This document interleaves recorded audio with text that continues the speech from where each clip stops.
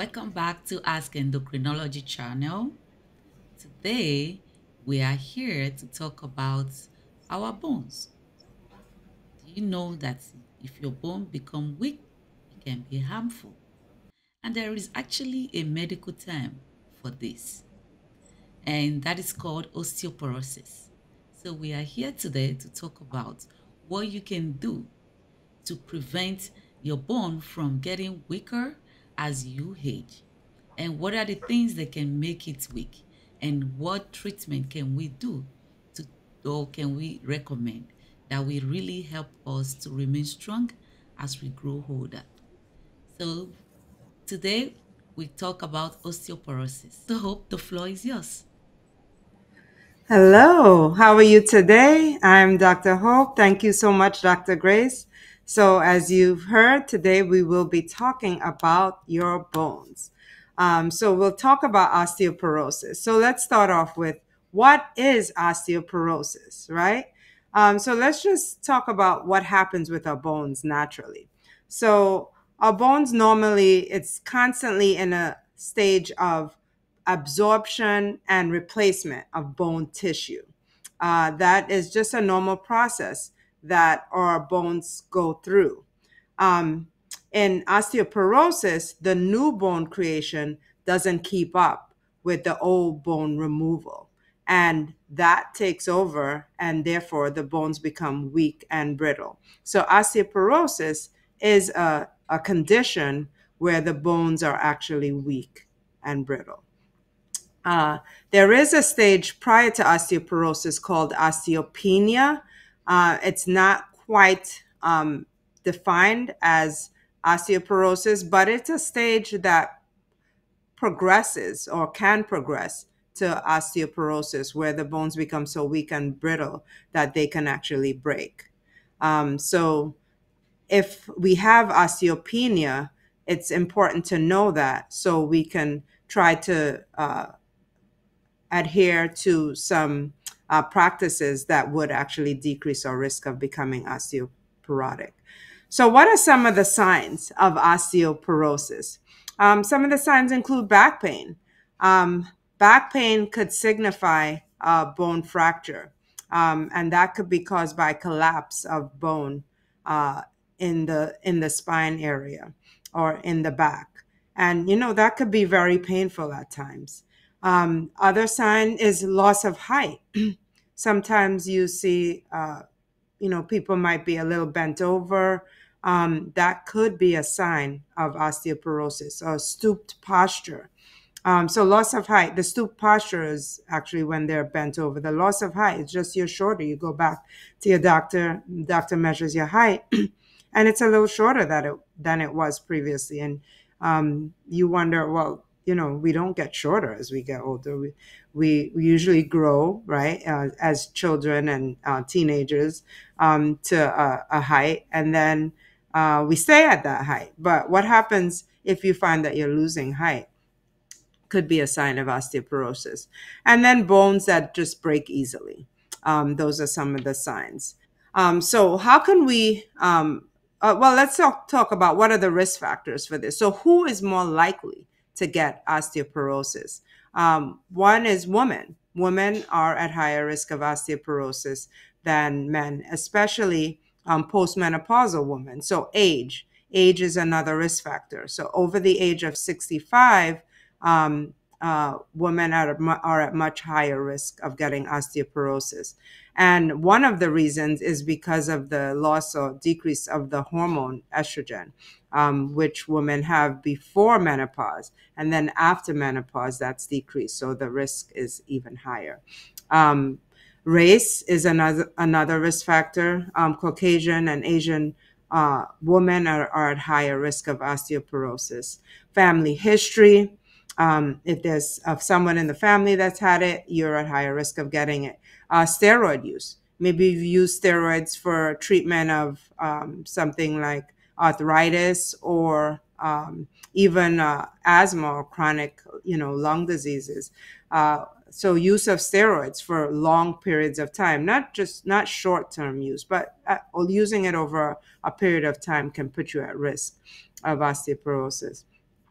And then thyroid disease. So having an overactive thyroid can actually increase your risk of osteoporosis because the bone breakdown occurs faster than the bone buildup.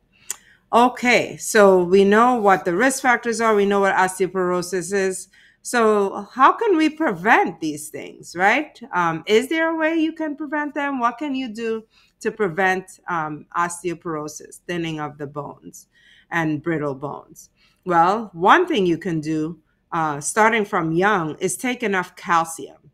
So, at growing up, you should encourage your children or give your children more calcium. We should have at least 1,000 milligrams of calcium as a young person, and as you get older, over 60, at least 1,200 milligrams. What are some of the sources of calcium? Some of the sources are low-fat dairy, so milk, yogurt, cheese.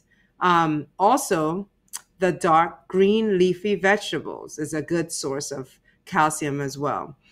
Canned salmon or sardines are it's a good source of calcium. Soy and tofu, and then some calcium fortified cereals, and even orange juice are good sources of calcium.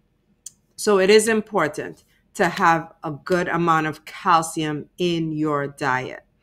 Um, Vitamin D is also very important in building the bones. So calcium and vitamin D. What is the major source or a good source of vitamin D? Sunlight. Sunlight is a natural source of vitamin D. So the highest amount of sunlight is between the time of 10 and 2 during the day. So if you can get some sun exposure during that time, of course, uh, being aware of the protection of your skin. But sunblock, unfortunately, decreases the absorption of that sunlight. So we have to be careful that, we get enough sunlight, um, but at the same time, not damage our skin. Cod liver oil is a good source of vitamin D. Also, trout and salmon. And what is the recommended amount? At least 800 international units of vitamin D is recommended. Um, but up to 4,000 international units is safe. But I would say on an average, people usually would take 1,000 to maybe 1 to 2,000 international units daily of vitamin D. What's another way to prevent osteoporosis? Exercise. So strength training exercise, weight bearing exercises, and balance exercises can help strengthen our bones and muscles and decrease our risk of getting osteoporosis. So those are really some of the ways that we talked about of preventing osteoporosis and decreasing our risk of getting these bone fractures. Now we're going to go on to Grace. She's going to talk about screening and treatment. That was very awesome, Dr. Hope. I like the fact that you emphasize on exercise, and like we have talked about in the previous video as well, that exercise is very, very important. Weight strengthening exercise is very, very important. And eating the right food is very good.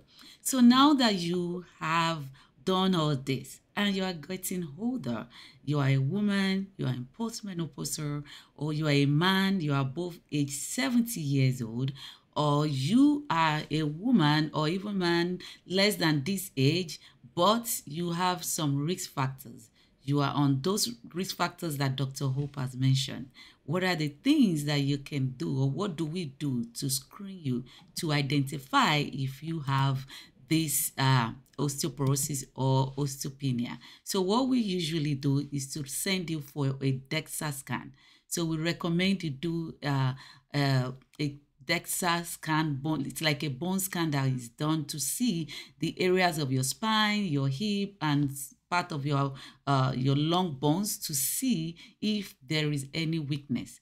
And in the scan, your doctor will tell you how the report goes. Is it are you in the weak, almost getting to the osteoporosis range, or you are in or you are normal. So if you normal, it means you're doing great. Your bones is very good and strong. If you are in the weak part, there are things we also encourage you to do. But if you have been identified that, look, your bones, the DEXA scan you do, or you have done, is showing that you have osteoporosis. Don't worry, there are treatments for it.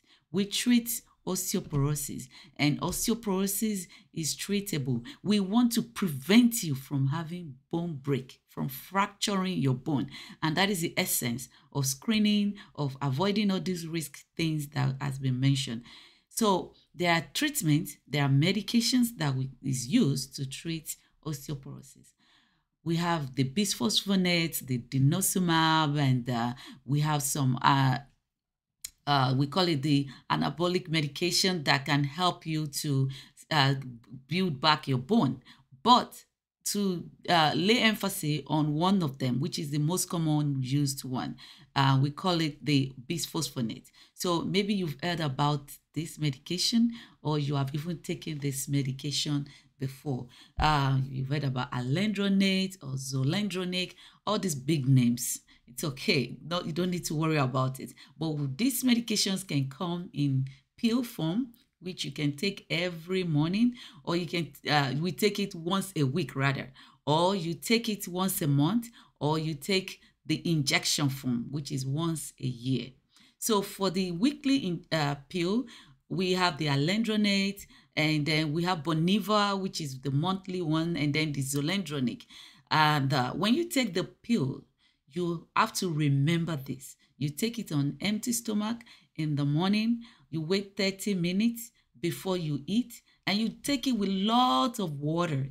You take it with lots of water, because if you don't take it with a lot of water and you are not sitting upright for at least 30 minutes, you have tendency that the medication can cause some ulcer in your stomach.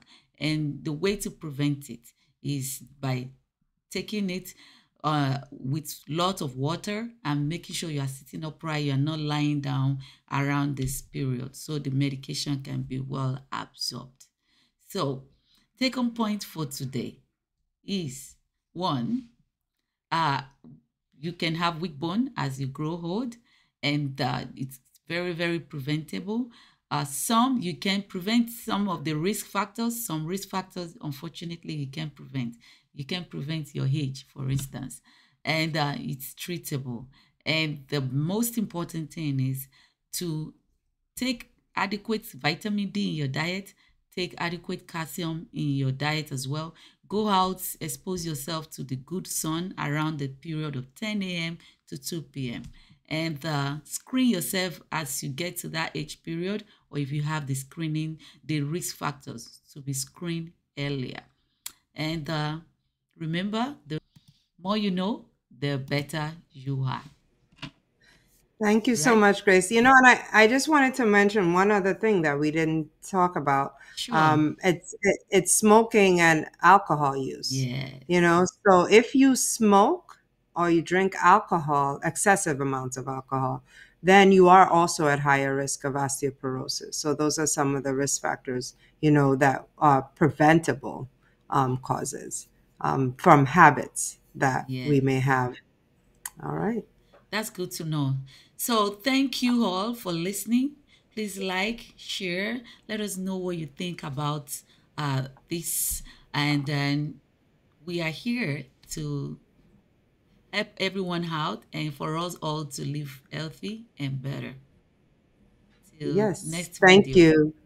And please subscribe.